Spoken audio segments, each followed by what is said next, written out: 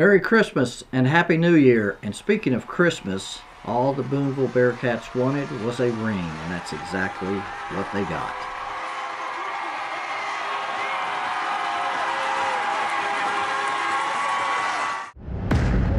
You're watching the River Valley Report.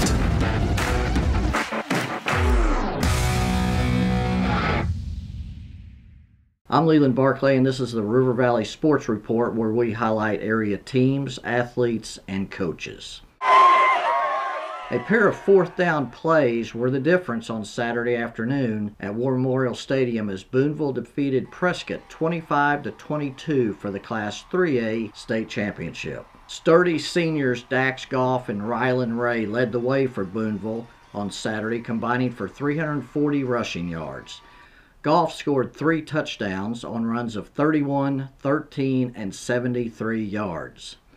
Booneville's defense was outstanding on Saturday, holding Prescott to just 220 yards, 10 first downs, 1 third down conversion on 8 tries, and a 0 for 3 on fourth down attempts. Booneville won the coin flip, deferred to the second half, and then stuffed Prescott on fourth down on Prescott's opening possession of the game. Goff scored on a 31-yard run 2 plays later for a quick 6-0 lead. Touchdown Bearcats! Goff also put Booneville up 12-0 in the second quarter with a 13-yard scoring jaunt. Quarterback Jace Washburn sent Booneville into the locker room with an 18-7 lead with a 1-yard touchdown run late in the first half.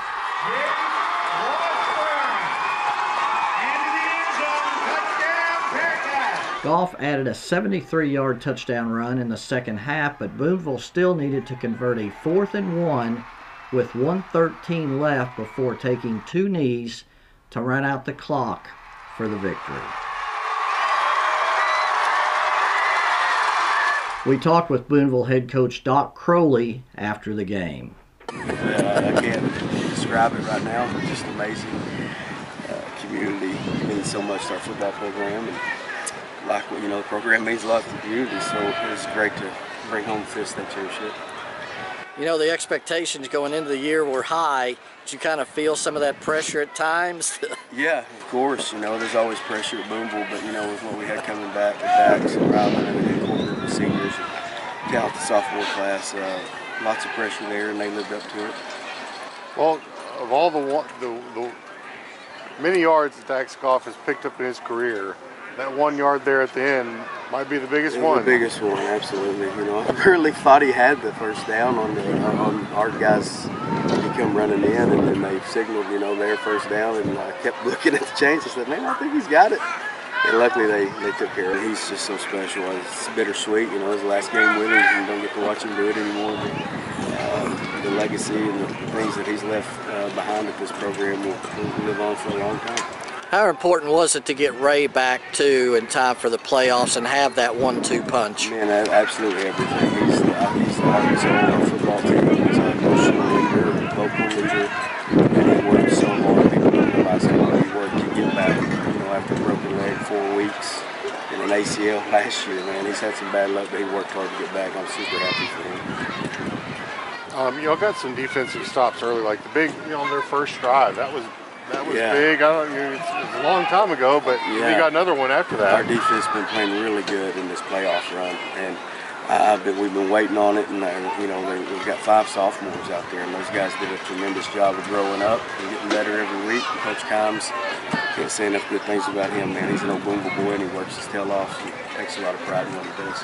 On Monday this week, players selected as All-State by their conference coaches was announced by the Arkansas Activities Association. So big congratulations to the following River Valley athletes. From the 7A Central, Northside receivers Cam Massey and Ezra Phillips. From the 7A West, Southside offensive linemen Cooper Anderson and Kobe Branham, along with running back Amari Tucker. From the 6A West, from Greenwood, defensive players Cash Archer and Brady Mackey, along with quarterback Kane Archer, running back Braden Davis, and wide receivers Grant Carnes and L.J. Robbins.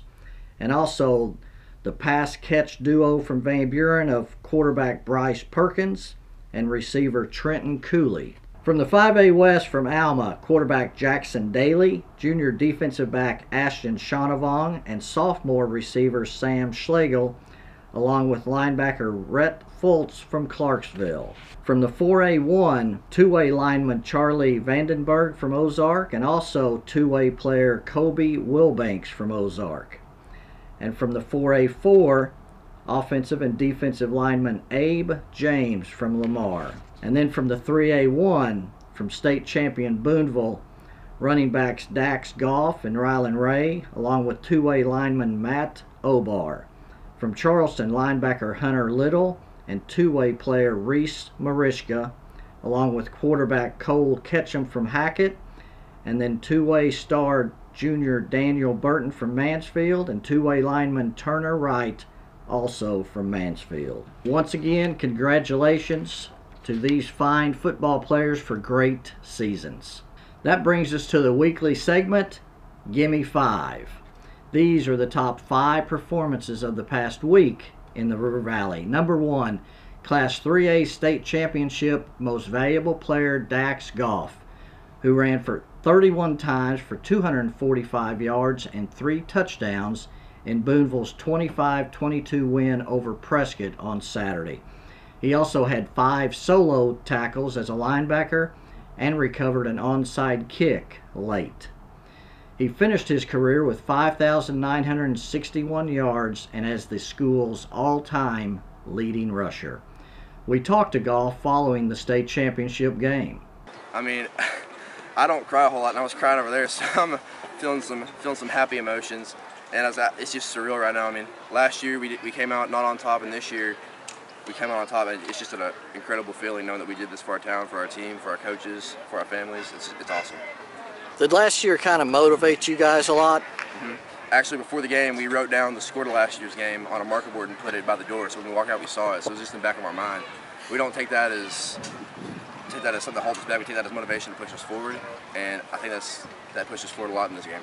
Number 2, running mate Rylen Ray ran for 95 yards on Saturday and finished the season with 1,009 yards, despite not one, but 2 injuries, one of which kept him out of the entire season last year, and the other during part of this season before he returned in time for the playoffs. We talked with Goff and Ray about their 1-2 punch and also about Ray's return. I mean, running B-back, I kind of felt a little bit of pain because you don't get no breaks back there. And so when Ryan got back, I kind of had a little stick of joy. And he got back and he ran it a few times. I ran it a few times, kind of switched it off. And he's a dog, and he mows people over. So we get 4 yards of carry with him back. We have a little more off of me, onto him, and it gives our other guy a lot more room to run too. Rylen, you know, of course, you missed all last year. You didn't get to play this game. You had another injury this year. How determined were you to get back and be here again? Well, as soon as I got hurt, they told me it was about 6 weeks, and I got back in about 4, and so I guess that explains it. How neat is it, though, to get back here and play in this game after last year? Because how hard was it standing there and watching that game last year? That's probably the most painful thing I've ever done in my life. I hated every second of it. What did you kind of do to get back? It was just insane amount of therapy and working out. How neat is it to, you know, to bring the state trophy back to Booneville? I mean, it's where it belongs. I don't even know what to say. Number 3, Matt Obar was a force on both sides of the ball for Booneville, both this season and again on Saturday when he was selected as the Burlsworth Award winner. He was also selected as both the outstanding offensive lineman and defensive lineman by the coaches in the 3A1. We talked with Obar about winning the state championship on Saturday. In the world, this is all I wanted, especially since last year losing it. I just wanted to go out my senior season with a bang, and I just wanted to bring that title home for the school and the community. Offensive line, defensive line, did you get tired at all today? I got pretty winded on defense a couple of times. It was a couple long drives after going in on offense. I think there was only, 2 drives that I wasn't on there on defense, and I got pretty winded, but I was willing to stick in there as long as I need to. What was kind of the key for you guys on defense today, you know, holding them down? just keep the run contained. There was a couple times where they was getting kind of loose on us, but we knew they was going to be pulling and running it to that right side. They like to run to the right side a lot, and we knew if we could shut it down there, we could probably shut them down pretty good. Number 4, linebacker Hunter Warren paced Booneville's defense on Saturday with 11 tackles, including 7 solo takedowns, in helping the Bearcats hold Prescott to just 2 offensive touchdowns. Number 5, halfback Connor Lentz had 2 carries on Saturday for 11 yards, but 6 of those yards were on a 4th down option pitch that kept Booneville's final drive alive. Sunday's River Valley Democrat-Gazette can still be picked up all across the River Valley, including eastern Oklahoma at Walgreens, Harps, Come & Go's, CVS Pharmacy, Casey's, and Walmart.